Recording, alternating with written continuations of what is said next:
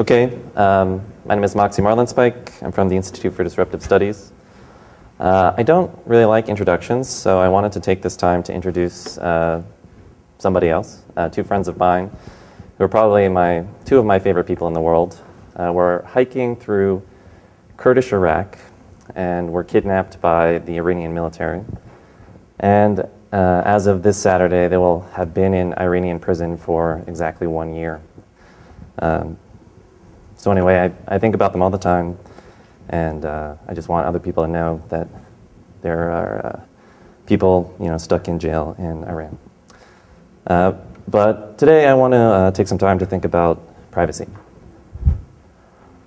And what I want to do is start by looking into the past, thinking about the things that we thought were important, the threats that we thought we faced, the things that we thought were worth working on.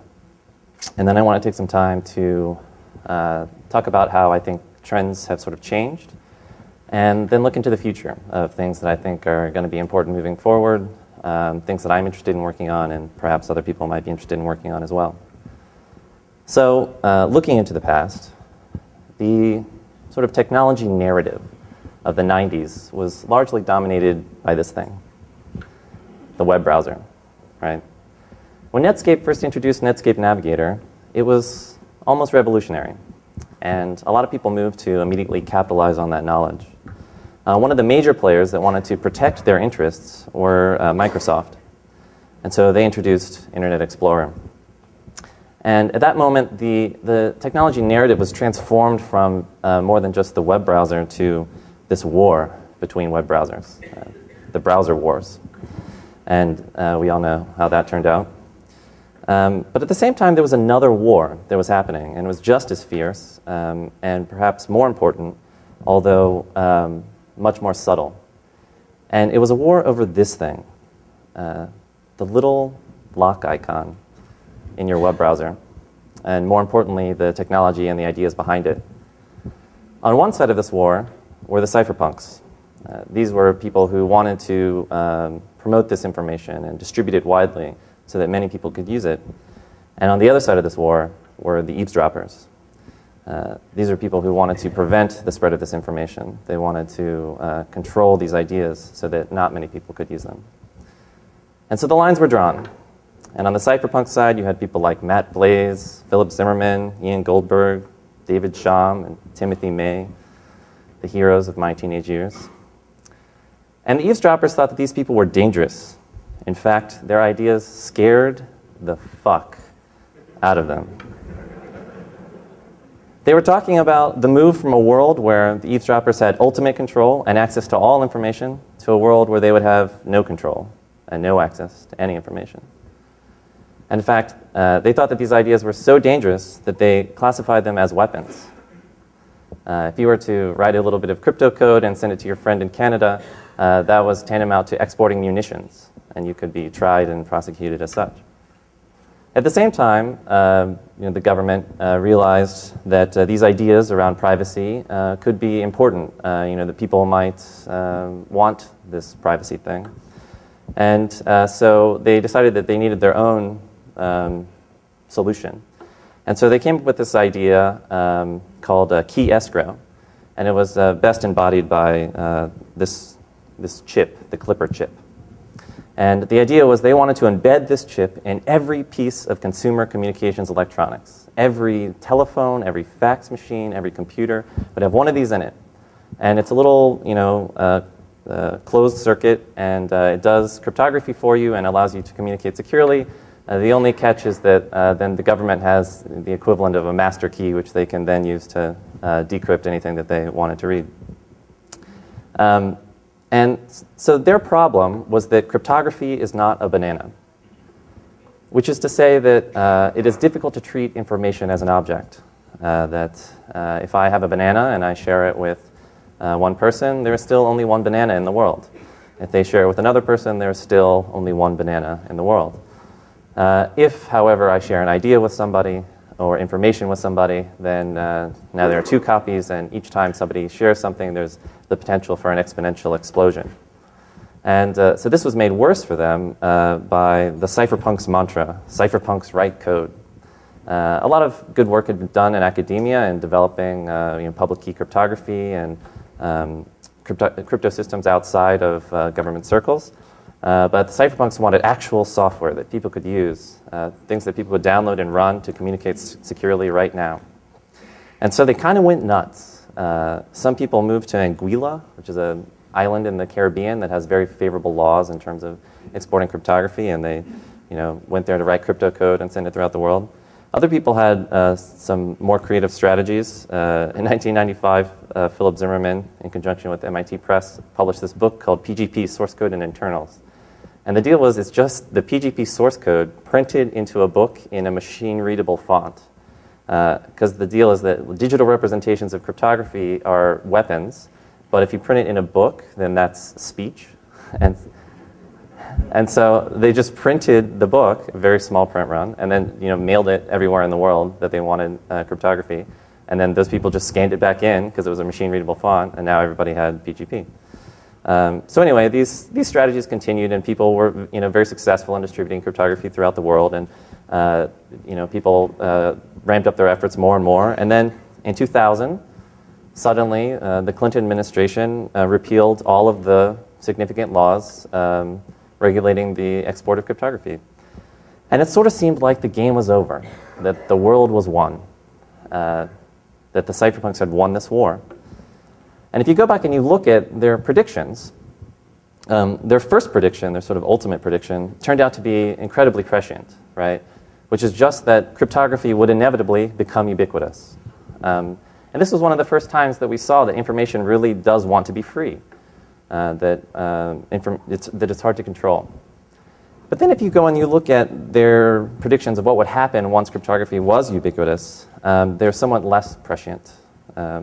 That anonymous digital cash would flourish, that intellectual property would disappear, that surveillance would become impossible, that governments would be unable to continue collecting taxes, and that eventually governments would fall, all from the distribution of cryptography.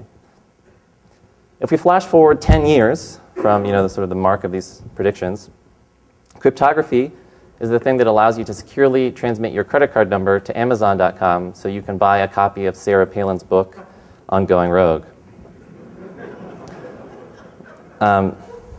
Sure, some of these things have been eroded, but surveillance is probably at an all-time high, and privacy is probably at an all-time low. So what happened? We thought we were, engaged in this war, and it seemed like we won, and here we are in this strange situation.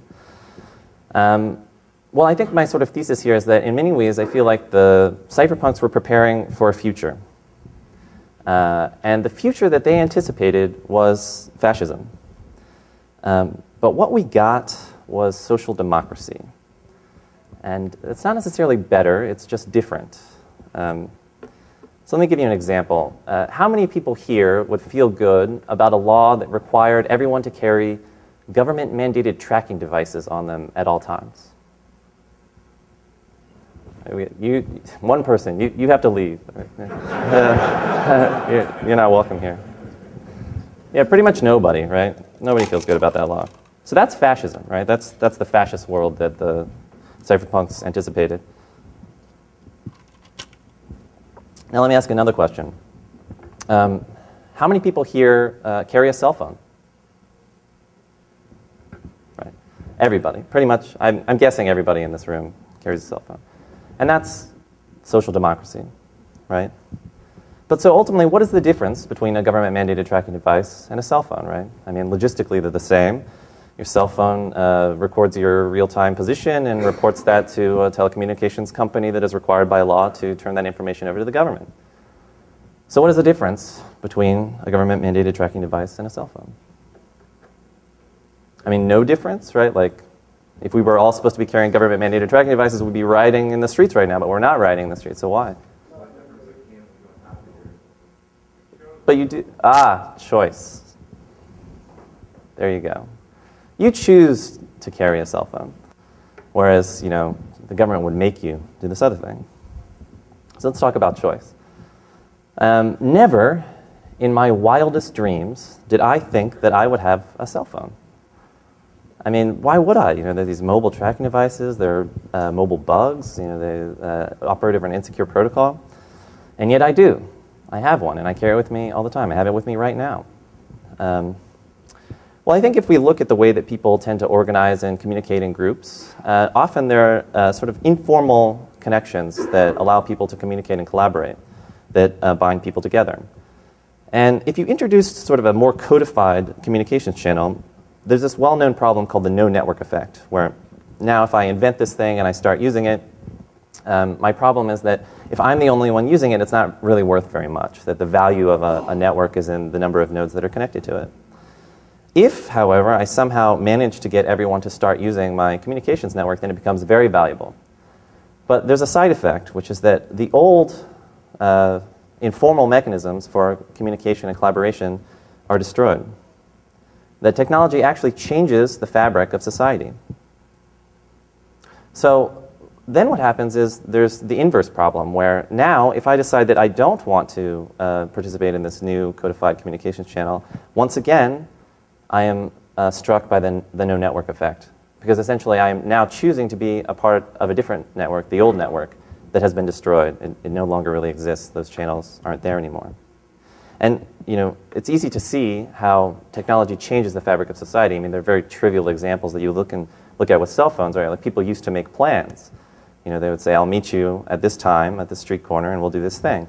And now people say, I'll call you when I get off work. And so if you don't have this technology, you can't really participate in society in that sense, right? So yeah, I made a choice to have a cell phone, but what kind of choice did I make, right? And so I think that this is how it basically goes, is that there is this push to expand the scope of the choices that we have to make.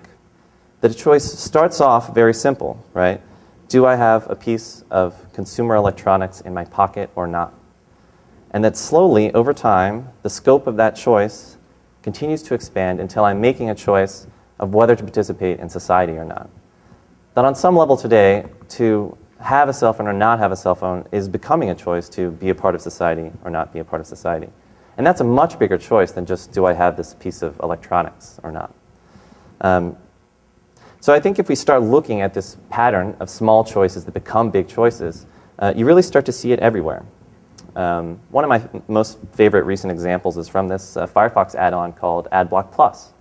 I'm sure people are familiar with this. The basic way that it works is that it allows you to block ads in your web browser, and it does that by allowing you to specify a list of regular expressions that describe URLs that are likely to be ad network URLs. And so the problem is, right, you can pretty accurately describe all the URLs you want to block, but these URLs are sort of changing on some regular basis, and so it could be a pain to try and keep up with these URLs as they change. And so they've done this pretty smart thing where they allow you to subscribe to lists of regular expressions to block, and then other people maintain those lists. And so some people are sort of on it, maintaining the list, and everyone else benefits from these updates. And so this is used also for other things beyond just ads, right? Like I'm subscribed to a list that blocks trackers. So these are web bugs that track your movements around the web.